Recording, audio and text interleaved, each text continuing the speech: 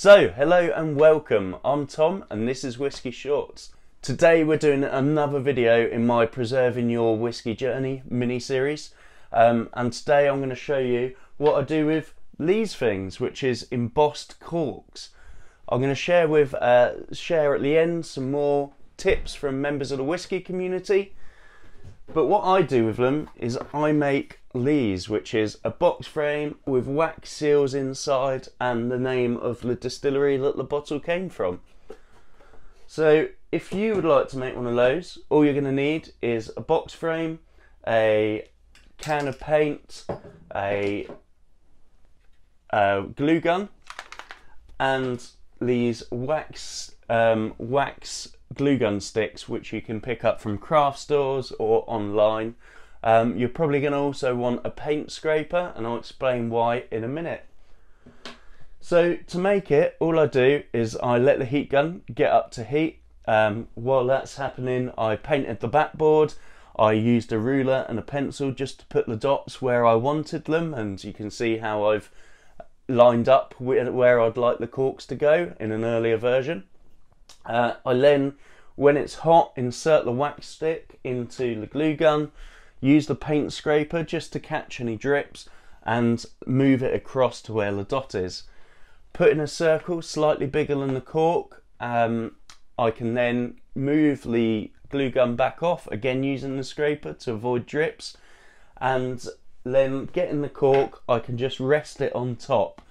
Now, some corks you might want to push down a little bit. Other corks you probably don't want to do that because they won't. They'll get too stuck in there and it'll ruin the cork and it'll ruin the wax seal. So I suggest just having a play around with it first. Once you've waited for a few minutes, I normally go around and do the rest of them. It should be cool enough that you can just hold down the backboard and pull the cork off.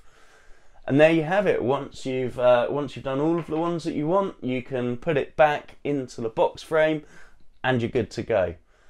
So that's what I do with my whisky corks. Johnny Whiskey shared with me that he likes to keep all of his with a label on, and he keeps them in a bucket so that later on he can look back through the drams that he's had. Peter Hunt at UK Whiskey shared with me these photos of where he's filled a box frame with old corks. Makes quite a nice art feature, and he also uses his corks as alternative handles for his whisky cabinet. As well as that, you can just keep your whisky corks in case you have a breakage. So Menno and Andy&Hells shared with me their pictures of where they keep their corks. And finally, for a more Christmassy theme, Anthony and Nikki from New Dram Drinker, they shared with me this wonderful wreath that they made for Christmas using their old corks, which is a brilliant idea. So I've heard about people using them for fridge magnets as well. I don't have a photo of that, but I'm sure you can find it online. Hopefully this video has given you some inspiration for what to do with your corks.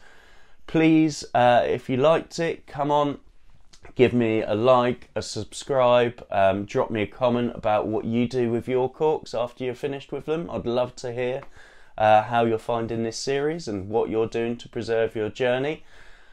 You can find me at Dram of War on Twitter or on Instagram at Whisky Shorts.